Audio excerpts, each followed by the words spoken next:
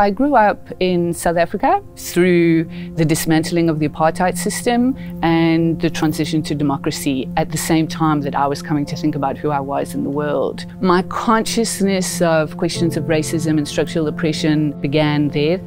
Hi, I'm Laura Roberts, lecturer in Women's and Gender Studies at Flinders University, where my research attempts to create an intervention and to change is in how gender and racism and class and sexuality and colonialism intersect and affect whose knowledge counts. The goal would be to have different views of the world coming into play. The city of Barcelona is currently being run by really progressive people who were activists and have now entered institutional politics. And so they're making Barcelona a feminist city.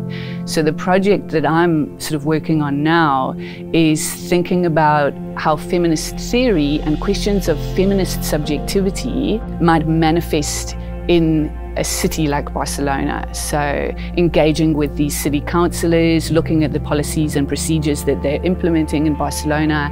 My supervisory style is to hone down the idea, the question, and really guide them and give them confidence. Students can contribute to attempting to overcome the problem of sexism and racism through critically thinking about an issue that's close to them, and maybe they produce knowledge that then gets more conversations going and gets us thinking critically about whose knowledge counts and whose is silenced.